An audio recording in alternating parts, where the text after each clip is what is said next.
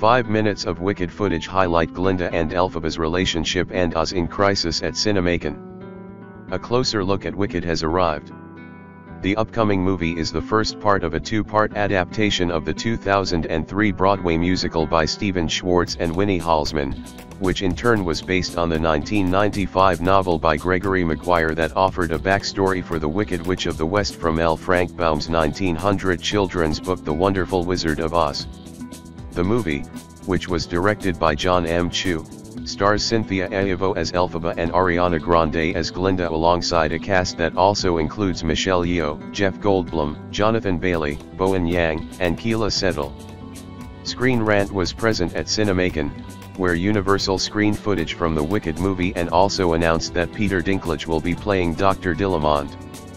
The footage involved Glinda and Elphaba being assigned as roommates and Elphaba catching the attention of Madame Morrible, Yeoh, over Glinda.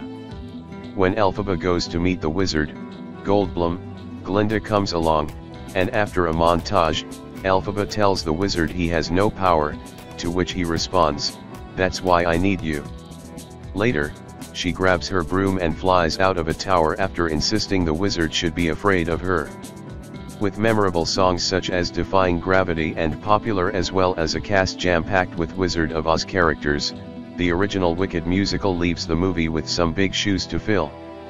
So far, however, the footage from the movie seems to prove that the adaptation is devoted to bringing the story to life with as much attention to detail as possible.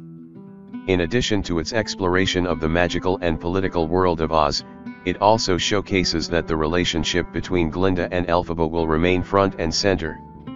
As this footage is likely only from the first of the two Wicked movies, it seems that there is much more detail to come.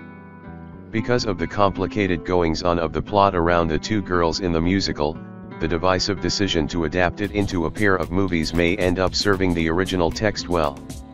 If the entire first movie follows the example of the new CinemaCon footage, both titles could prove to be packed with enough adventure and incident to justify their existence. While he was not a primary feature of the presentation, Dinklage joining the Wicked cast is also an intriguing prospect.